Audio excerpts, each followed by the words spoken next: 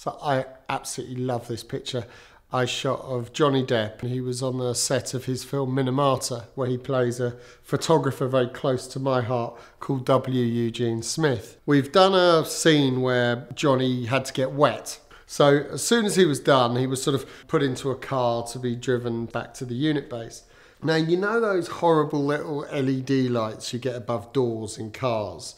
Well, I love those lights. It's a sort of a grubby little light that's actually a really beautiful light. Because it's so small, it creates really harsh shadows. And in this case, just work perfectly.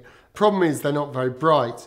So I literally took this picture, I think, either at a quarter or a half of a second. And I'm on a 75mm lens, so I'm on a long lens. And I shot a lot of frames, and I think 3 of them are sharp. And this is the best of the bunch. For me, it's one of my favourite portraits I think I've ever taken.